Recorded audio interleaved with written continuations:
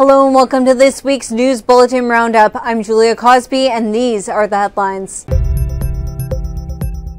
93 potential human burial sites were identified near a former BC residential school. A Canadian Conservative Party riding association passed a motion for the leadership review of party leader Erin O'Toole. 39 people are missing near Florida's coast after a boat capsizes. A Taliban dress code campaign sparks controversy in Afghanistan. Omicron subvariants continue to be closely monitored. British Prime Minister refuses to step down amidst Partygate scandal. Canada urges families of Ukrainian diplomats to leave the country amidst rising tensions with Russia. Russia threatens to retaliate if U.S. and allies do not meet its demands. To begin, in British Columbia, 93 potential human burial sites have been discovered near St. Joseph's Mission Residential School. The residential school opened in 1891 and closed in 1981. Many children belonging to the Williams Lake First Nations were sent there.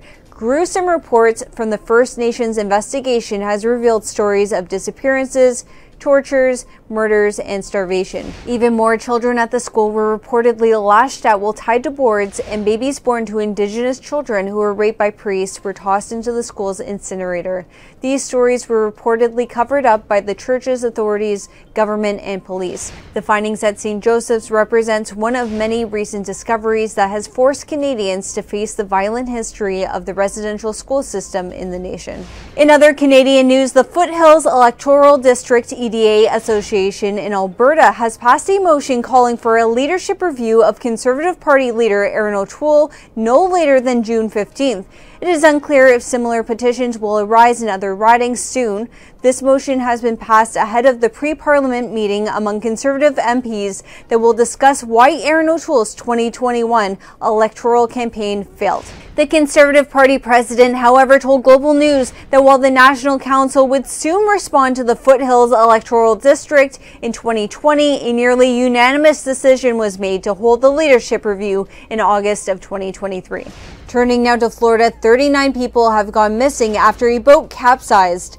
A single survivor was rescued by a civilian. According to the survivor, extreme weather had caused the boat en route to Florida from the Bahamas to capsize. None of the missing people are wearing life jackets, and the survivor has been hospitalized. According to the Coast Guard, this is a suspected case of human smuggling. In fact, migrants have routinely used this dangerous route through the Bahamas as a means to enter Florida. In Afghanistan, the Taliban has begun a poster campaign urging women to wear a burqa or hijab, while the Afghan Ministry for Promotion of Virtue and Prevention of Vice has begun to plaster the posters across Kabul, reminding women that under the Sharia, that they must observe the hijab. They have not been issued an official directive. This means that women cannot be forced to wear hijab nor punished for not wearing one. Nonetheless, some women have reported that the Taliban soldiers in some parts of the nation are trying to enforce this dress code. Furthermore, critics of this campaign have argued that the Taliban is misguided in its priorities, particularly while the majority of women already wear a hijab. The nation is in the midst of a deep economic crisis that has left many families struggling to gain access to food. Others, however, have condemned the Taliban for infringing on the liberty of women to decide their attire. In other news, Omicron subvariant BA.2 continues to spread in certain regions of the world. Specifically, the subvariant has been on the rise in countries including the Philippines, India, Denmark, and South Africa. Denmark, for instance, has recently reported a spike in BA.2 infections. This surge has accounted for almost half of all Omicron cases in the country. Although experts around the globe continue to keep a watch on Omicron and all of its subvariants, they have also urged people not to worry. This is because BA.2 is expected to be relatively mild. Turning now to the UK, British Prime Minister Boris Johnson refuses to step down in the wake of the Partygate scandal.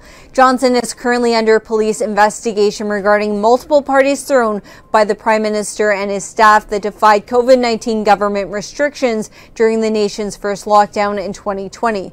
These allegations not only caused public anger, but have also resulted in turmoil within the Conservative Party itself.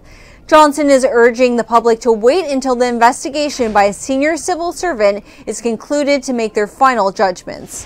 Mr. Speaker, what I can tell him is that we've got to leave the report to the independent investigator, as he knows, and of course, when I receive it, of course I will do exactly.